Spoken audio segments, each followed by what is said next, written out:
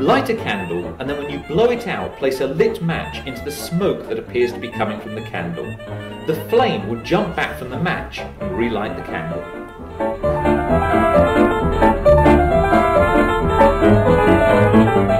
Place about 100 millilitres of water into a drinks can, and you'll find you can balance and move it in mysterious ways.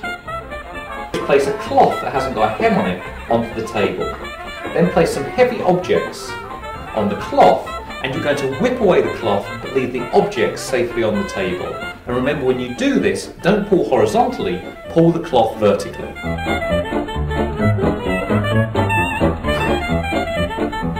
Ask someone to rotate their right foot clockwise, and then with their right finger draw a number 6 in the air.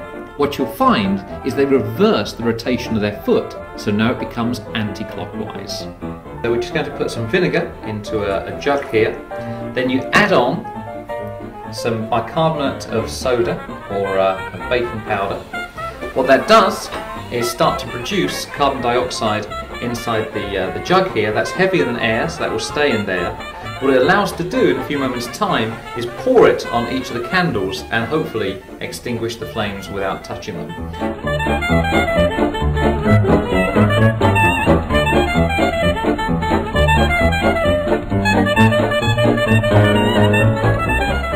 Have someone place their hand on the table and ask them to move each of their fingers. Next, have them place their second finger under their hand.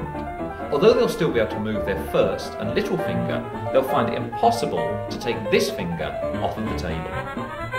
Place a cocktail stick or a match between two forks, and although it seems impossible, you'll be able to balance the whole thing on just your fingertip.